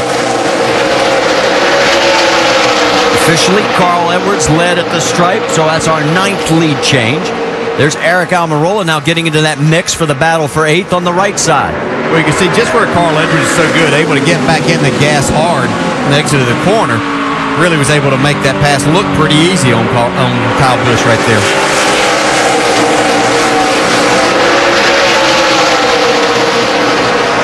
The view from high above. Trevor takes it deeper. Whoa, and there's a little contact between the two. Bain makes a nice recovery, but it's going to cost him 2 spots. Yeah, it looked like Trevor didn't give Truex enough room getting into one. Just had to use up a little more track than what he was left. Almirola gets around him as well, so bumping back 2 positions. Now he's going to take another peek underneath Almirola. And he quickly clears him. Then there's Reed Sorensen in the 32. Remember, he too, the 3rd man left in this battle for the dash for cash. I'm sure Trevor's just really frustrated because he had one of the best cars, if not the best car, and it was really racing Carl Edwards for the win. Had a bad pit stop and puts him back in the pack, and he's not nearly as good as he was.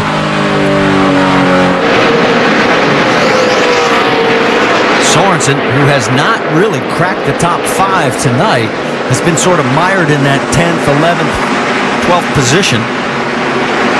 Still been battling his way, trying to get there. Let's get an update on that 32. Vince, what are you hearing? Well, Reed Sorensen has been looking for some more grip throughout the course of this race. Just hasn't had the drive off that he's wanted. But 2 stops ago, they made a wedge adjustment. He said it's getting a little bit better. So they went and made a little further adjustment in that wedge. The last time he came through when everybody else stayed out and Sorensen came for fuel and tires. So they're trying to get that car better so he can keep moving up, Marty.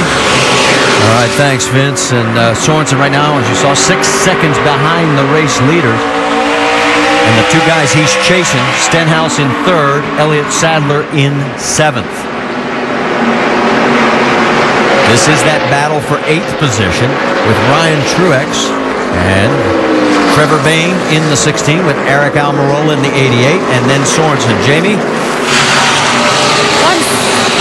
Trevor Bain, before we went green there, guys, he came on the radio complaining about Ryan Truex blocking him. So he's had this pent-up frustration. The team, Chad Norris, his crew chief, talking him down, telling him just to be calm, to be mature, and learn something here. It's been tough for Trevor Bain as he goes to the inside of the 20. Marty? Side by side through the corner, and it looks like he will be able to clear him. So he takes over that 8th spot. Yeah, he's got a really, really good car. He just does have to be patient here. Hope that he gets another chance to pick off some of these other cars, but he has a much faster car, especially as the laps get on the tires. Trevor Bain seems like that his car doesn't lose as much speed as some of these others.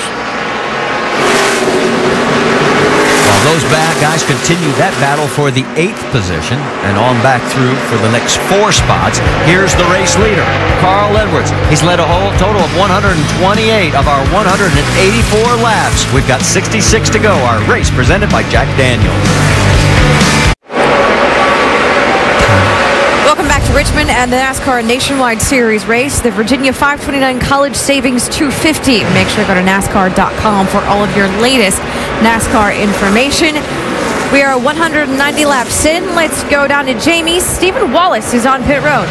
They cannot get any luck. They finally making their way up. They back in 7th where they started, and they had a flat right rear. Had to pit and take 4 tires. They got to charge their way back up through. Nicole. Such a disappointing night for Stephen Wallace. He'd been running in the top 10 most of the night. In fact, it's been a good night for the last name Wallace. Kenny Wallace started 5th. He's been in the top 5 most of the night. Brad, right now, he's running 4th. Kenny's doing an outstanding job. And if you remember last time we were here in April, Kenny was running 4th on lap 246 when he pitted too soon and was penalized and ended up finishing 13th, I believe it was. But he is strong at this racetrack. We could see Kenny Wallace in victory lane here tonight. For more on the 09, Dave? Well, of course, he's got 9 nationwide victories, 7 of them on short tracks, 3 of them right here at Richmond. And he told me today that crew chief Scott Zipadelli will, quote, drive me into the ground, demanding that I take a line that the crew chief, Scott, wants to see. He told me that coming off the corner, like right there, he wanted Kenny to exit lower. The only way that he could do that was backing up his corner entry. And when he did that, they found out that the car was much better than both of them thought. So Scott and Kenny working very well, trying to get him get another win here. Nicole? Another guy that we're watching happens to be the guy that's tied for most wins in this series at this track. That's Kevin Harvick. He has 5 wins here. He's also in 5th. Yeah, he's doing pretty good right now. He's recovered from his frustration earlier. He was really upset the way the car was handling. It's much better right now. I'm looking at his lap times are pretty good, and he's up to 5th right now, and he seems like he's calmed down a little bit now. Picking him off one by one. Jamie? Yes, well, we played that radio early on. That was one hot driver. He said that was the worst car, fundamentally wrong. Everything was wrong. It was going to be a long night. Well, Chris Carrier laughed and said, hey, it's like being married for a long time. No offense, but he's been working on the car and said everything is good. Car's coming around. This is the best he has been all night. Nicole? Marty, it's always a good sign when the driver has a bit of humor in the car. And Kevin has been known to fire off a few, as there is the man that drives for him in the 2 of Elliott Sadler. Sadler in 6th, 8 seconds behind the race leader. More importantly, 6 seconds behind the man he's chasing in the championship, Ricky Stenhouse Jr. Man chasing for that $100,000. Vince, let's get an update on that 2 car. Well, and if his boss, Kevin Harvick, was unhappy early, Sadler is unhappy now because he just does not have a car that he feels like he can work with.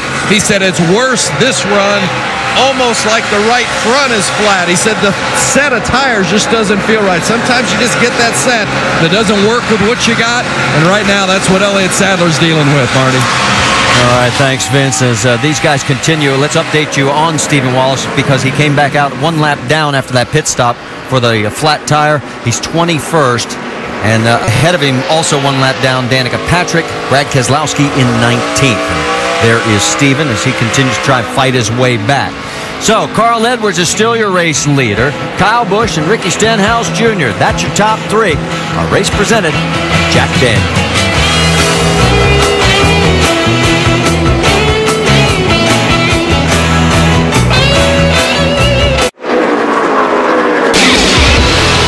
NASCAR Nationwide Series at Richmond, presented by Jack Daniels Tennessee Whiskey. Live freely, drink sensibly.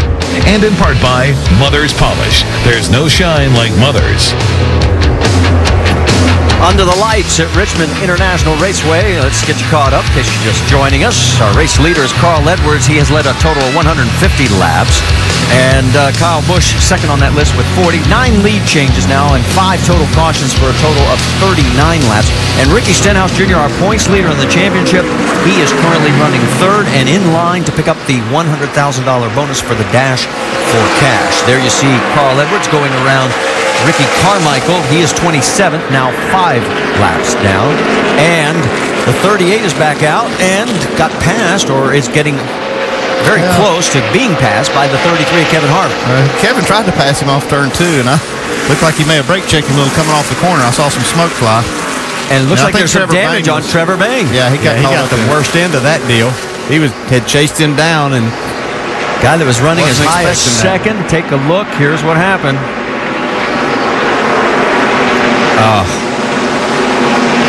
So let's get an update on the 16. An innocent victim here, Jamie. Oh my gosh. Marty, right before that happened, his crew just warned him.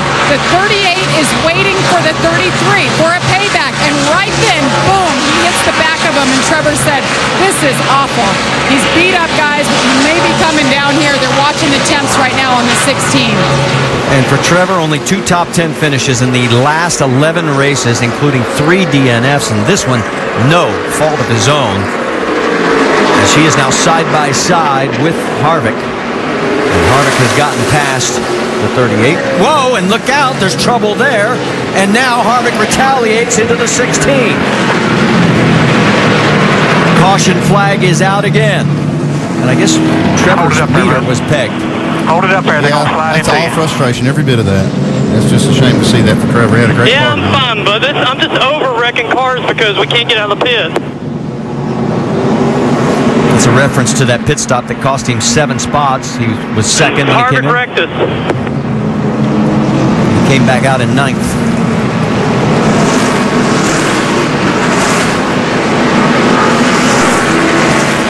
Let's go back and show you exactly what happened here. Our 6th caution of the night.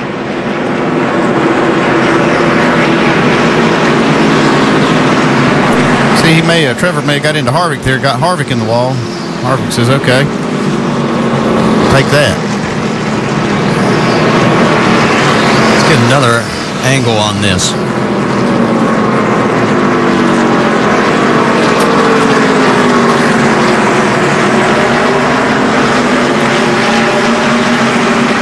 Yep, that's what I saw. Not any doubt. All right, let's listen in on the radio as we look at the perspective of the 33. He got into me and I got loose and then wound up hitting him.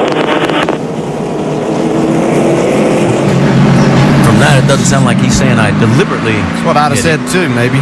I don't know. It's not what happened, but there's no doubt that he got loose and up against the wall, but he didn't have to come off the wall to hit 6. That's just frustration with what he was going through with the 38.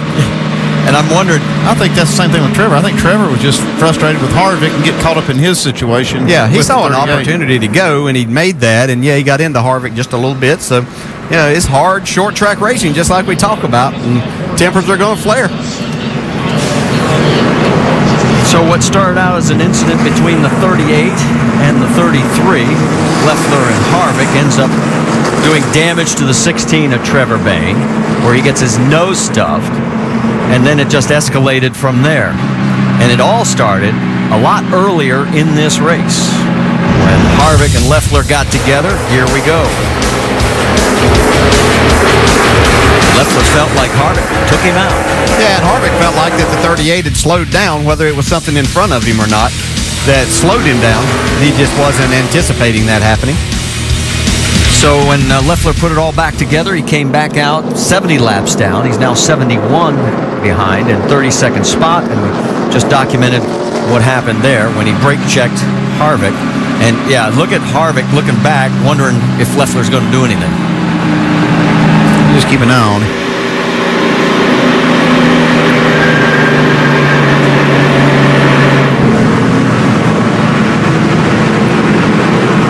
Pit road is still closed because Trevor Bayne's car is still in the entry area. On board with Jason. Comes Harvick to pit road anyway to do some work on his race car. Yeah, the pit road's closed, but the penalty is have to start at the rear. He just needs to get in and get his car worked on. Here he comes, Jamie. Yeah, pit road is closed, and Kevin Harvick wants to get this damage fixed. Now, he says his car got loose because of the 16. And you see him going to work on the right side. They're going to take right side tires only to focus on the damage. You see him knocking the spoiler down in the back. They've got their hammers out. Plus, they're working on the splitter up front, and they are going to town. A lot of damage on that right side of the car. Raced his way all the way up into 5th, guys, and bad place to be, I guess, for the 16 and the 33. Well, let's get you a different perspective on this last incident. How about from high above? This is going into turn 1. You see Trevor Bayne saw an opportunity. He was on the outside here. Had a little bit of run, but Harvick's cleared right there. Trevor was trying to cut back under him. May have gotten into Harvick a little bit. Now, that's not loose. I'm sorry, folks. You believe Harvick or what we're watching there. Here's the view from Leffler's car. Watch this. Watch this. Come on through. What a stick. And that's what's left of the 16 being hauled back to the garage area. I think a lot of the frustration for Trevor, though, is losing all the spots on pit road. Yeah, and all of it goes back. He would have never been in that position if they hadn't have had the bad pit stop. And once he got back there, it just like the frustration level was a little too high for him. And you know, we saw him get in a couple of different scenarios where it was tough for him. Coming to pit road now. Carl Edwards leads the way here on lap number 216. Dave? To be a four-time winner here, Kyle Busch thinks his car needs to be a little tighter at the beginning. They'll get the same wedge and track power adjustment they got last time, 4 tires, Sunoco fuel. Kenny Wallace gives up the 4th position. He'll get no changes to his car except 4 fresh tires and full of fuel. Vince. Carl Edwards, upper right-hand side of your screen. If it ain't broke, don't fix it. 4 tires, no changes for the man who's dominated this race. Doc? 6 car Ricky Stenhouse needs bite off, needs drive off, right rear, half a round out. This could be a $100,000 pit stop. UPS Cup crew gets him down and away. 14.8 seconds, guys. Good stop. The race off pit road. Kyle Busch with the best pit stop as he picks up one. So does Ricky Stenhouse Jr. Ryan Truex picks up 3. Carl Edwards, you saw the length on that pit stop. He drops 3. So does Kenny Wallace. And Justin Allgaier picks up 3 as well. Back here at Richmond International Raceway, 32 laps to go. We are under our 6th caution. And we can tell you, Mike Wallace gets the lucky dog.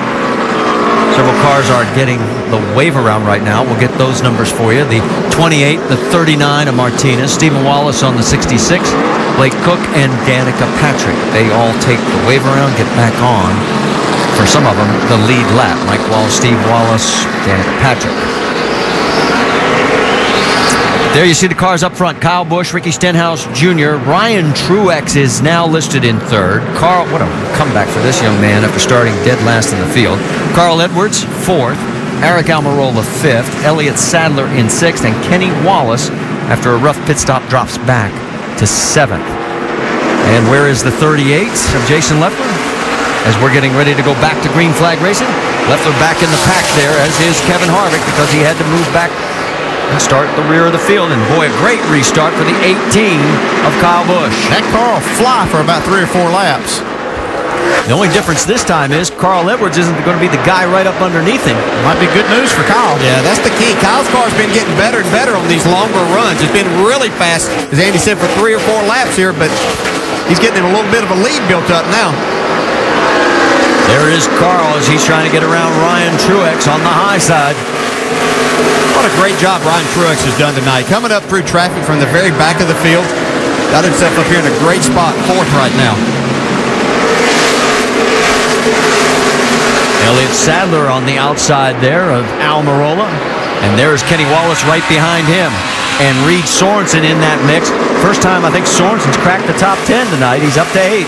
Yeah, and Almirola, he's just been able to manufacture a lot of good finishes, too. He's been in the middle of a lot of things happening tonight.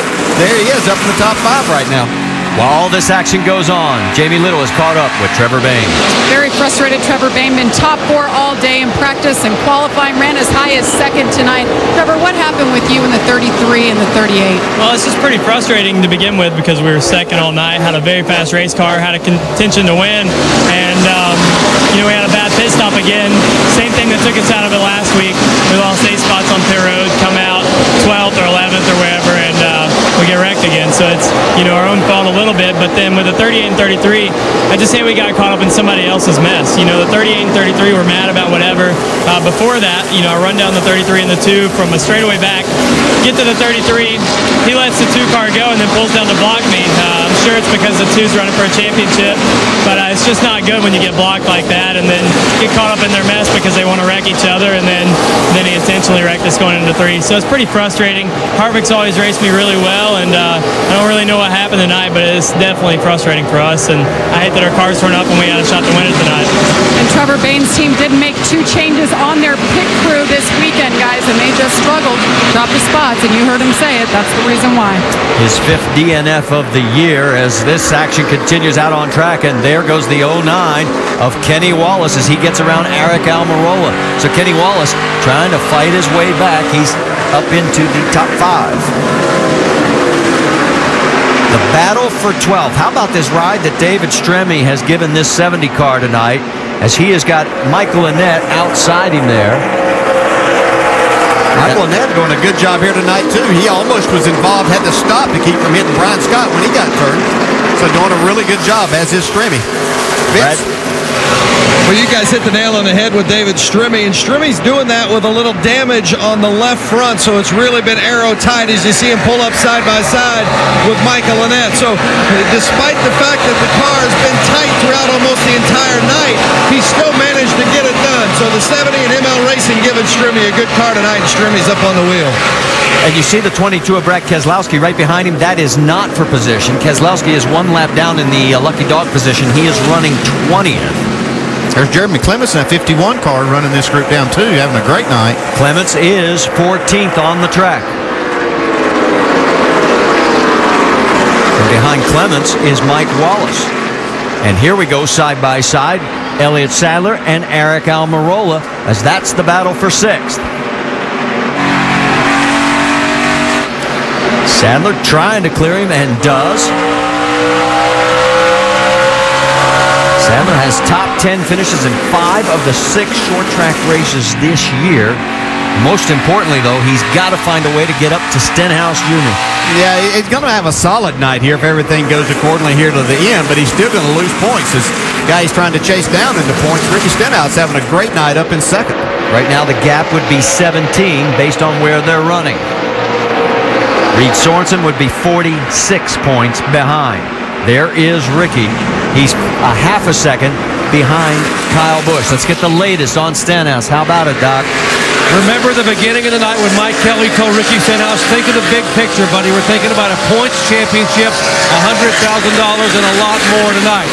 He said, be smooth. Now, if the 60 gets there and gets beside you and he's got a better car, let him go. Let him go, because we got to think about the big picture, which includes a championship and a lot of money from Nationwide. Dave.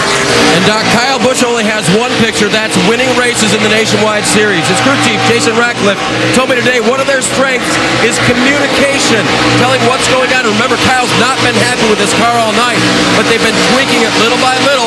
And remember, the last run, he wanted it to be a little bit tighter on the get-go so that he could manhandle it a little bit, and it loosened more over time. A better, longer-run car.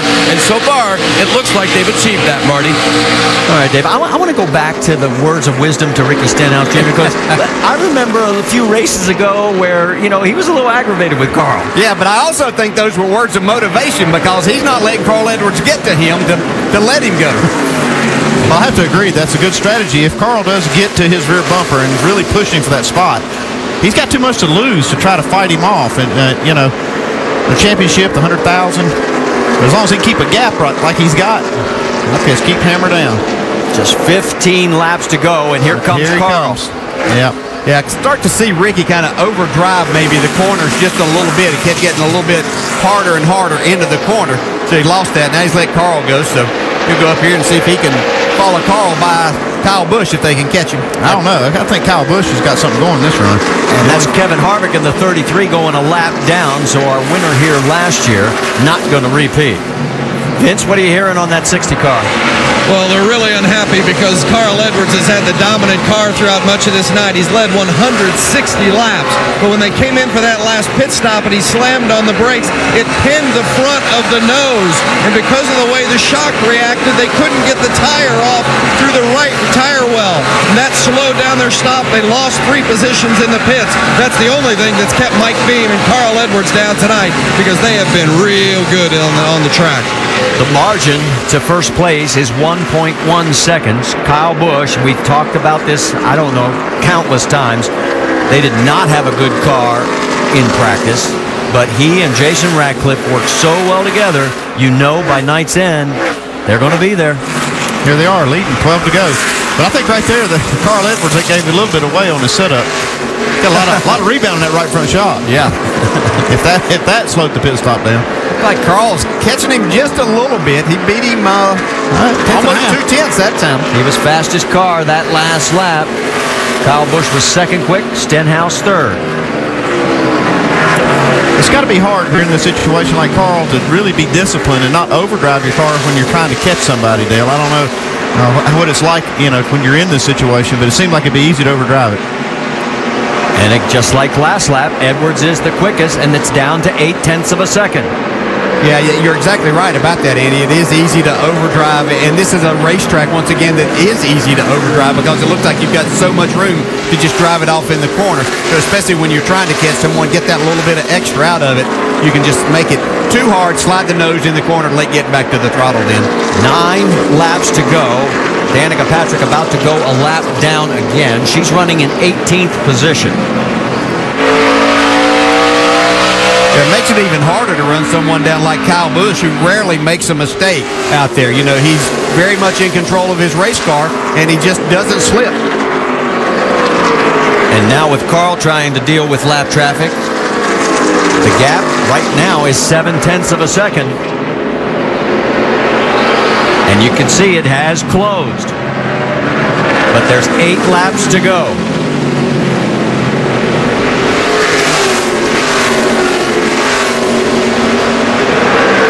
Kyle gets around Morgan Shepherd. He is 4 laps down in 24th. And here comes Carl. Morgan gives him plenty of room. The battle will continue. Next time by, 6 laps remaining. They've got about 3 seconds till they catch the next lap car. The gap holding steady at that last lap at 0.7 of a second. Run virtual laps right there, just about the same. One thing we do know, when Carl has led the most laps this year, he has won all 6 times that has happened.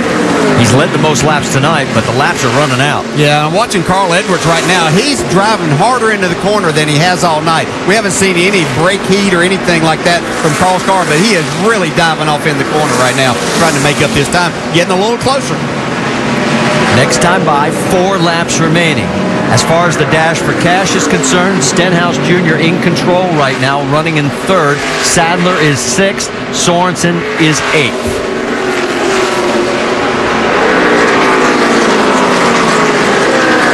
While this battle has sort of subsided, this one is picking up a little bit. That is the 20 of Ryan Truex. He is 4th. Kenny Wallace is closing in his 5th position. And Elliott Sadler right behind in the 2. They've got a nice battle here. Kenny Wallace actually caught Ryan Truex a little bit ago. Got up to his quarter panel, but has had to settle back and hasn't been able to get back to his bumper since. 3 laps to go.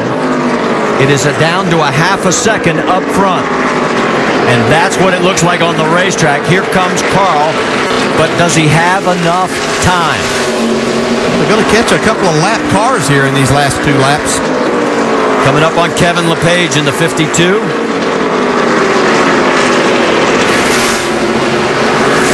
And Leffler gives way as well. And next time by, it'll be the white flag. The gap is still at a half a second. Time is going to run. Flag right here. Just 1 more lap. Kyle Busch was not happy with his race car at the beginning of this day. Did a nice job in qualifying and has worked along with Jason Radcliffe and his crew. And here he comes.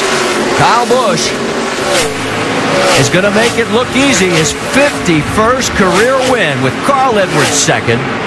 3rd place to Ricky Stenhouse Jr., who picks up the nationwide dash for cash. And look at how close it is there. Ryan Truex 4th, Kenny Wallace 5th. Elliott Sadler comes home in 6th. And there you see the rest of the top 10 across the top. Yes, sir. Yes, sir. It's a top 10. Good job. All you boys. All you guys. Way to dig it in. Good job, Jake. His 8th win of 2011. Most of all drivers in the series. Let's talk to Jason Radcliffe. How about it, Dave? Celebrating with his driver, talking about how many Rowdy Busch has won in the series now. 51, that's a big number. You guys weren't there in the middle of the race, and you got it there. No, we weren't.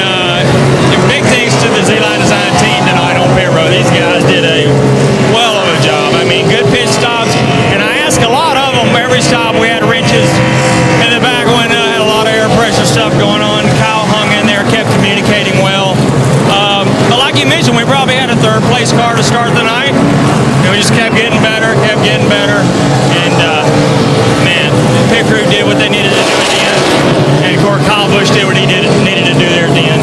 Of course, we got to remember, all of our military and all of our armed service people that give us the freedom to come out here and do this, especially on this weekend, as we think about all the great people that we'll miss, and then all the great people that stood up and were very courageous to go out and do what they did, and they continue to do it today, and that's the freedom that we have to come out here and race. So I'm very thankful for that.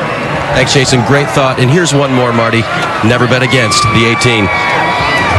That's for sure, Dave. There he is with the checkered flag. 51 in that collection right now from the Nationwide Series. The 34th time that he and Jason Radcliffe have teamed up to take that 1st place prize. How about the Dash for Cash winner, Ricky Stenhouse Jr.? Doc? All right, Ricky Sithouse in here getting Ricky winning $100,000 in Dash for Cash. I mean, you had a big picture tonight thinking about the point standings and the Dash for Cash, and you were able to excel on both. Congratulations. Thank you. Yeah, we, obviously we needed to finish ahead of the guys that we were racing for in points, and and we got that Dash for Cash, which is really cool. But I thought we had a little bit for Kyle there at the end. I tried. Thought we had a little bit there for Kyle. Man, it started off really good. We were kind of running him down and just lost forward grip. Just not near as good as I think we have been here in the past. But we had Flight 93 on here, and we want to remember all the in 9/11. It was a tragic day, and just glad that we still got our freedom to come out here and race. But it was a tough battle, but definitely glad that Nationwide is doing this Dash for Cash, because it pays pretty good. And on top of the $100,000 from Nationwide, his point lead is now 16 points, so he continues to add to it. And by the way, he was smiling a moment ago. That was Carl Edwards who came down to say hello. Let's go up and talk with him with Vince. Tell you what, he had the dominant car throughout much of the night tonight, led 160 of the 250 laps, but you came in on for that last pit stop and lost 3 spots. What happened there? They had a little bit of trouble with the right front tire. It was up in the fender well. They said, my guys are the best pit crew on pit road. They put me out front almost every stop. So, this is just racing, but man, this Fastenal Mustang was so good. And I got to thank Ricky. He didn't hold me up. When I was coming there at the end, he let me at least have a shot at Kyle, but those guys earned it. They got faster all night. We had a little bit of trouble. It's like our car went away just a little bit. How good was it during that stretch, though? Hey, it was pretty good. That was pretty fun. I enjoyed that. I really did have a good time. And I got to say thank you so much for Fastenal, for them putting the Steven Siller Foundation on this car. What the Siller Foundation does is builds homes for quadriplegic folks that get hurt in battle over there, our soldiers. And we've got John Peck on the deck lid, and we wanted to get this trophy for you really bad, John. We gave it our best effort in your honor, and second place is nothing to be ashamed of, but this car was so fast. I wish we had one more caution, we get another shot at him, but Kyle did a really good job. Everybody raced clean and just had a fun night of racing. Just a little short tonight. Jamie? Well, we caught up with Kevin Harvick as he makes his way back to the Cup Garage. Up and down night. Started off, you were mad about the way that car handled, but you worked your way up to 5th. You guys worked on it, but then the 38 came into the picture. What in the world happened between you two?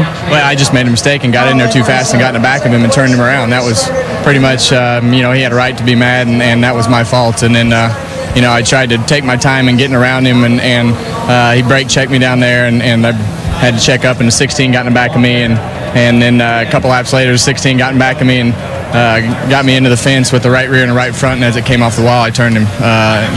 Just one of those deals, and hate the way that it all turned out, but all in all, it's short track racing, I guess. Watching the replay, does anything change now that you're not the owner? Going back, you don't have to worry about the car anymore? I still own him for 7 weeks. Oh, 7 more weeks. He's still the owner on the race cars, Marty. Great point, Jamie. And Kevin still manages to find a smile on that. And let's check in now at One Main Financial Victory Lane, because Kyle Busch has finally made it there. He's got a couple flat tires after burning them down, but here he comes.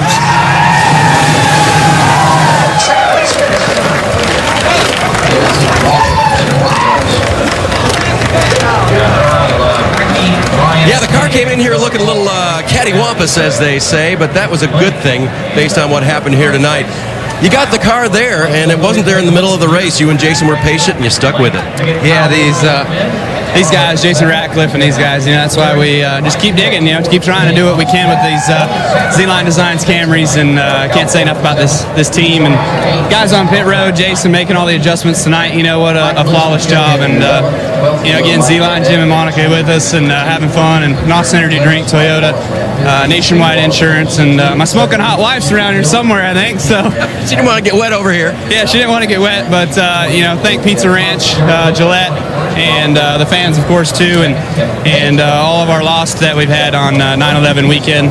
This is for those people and also for their families. But all the men and women serving across the country certainly means a lot to give us our freedom to come out here to have fun and enjoy it, and to celebrate like this in times when it's good for us and great for others. Yeah, they pick us up. And Kyle Busch picked up the 18 team tonight.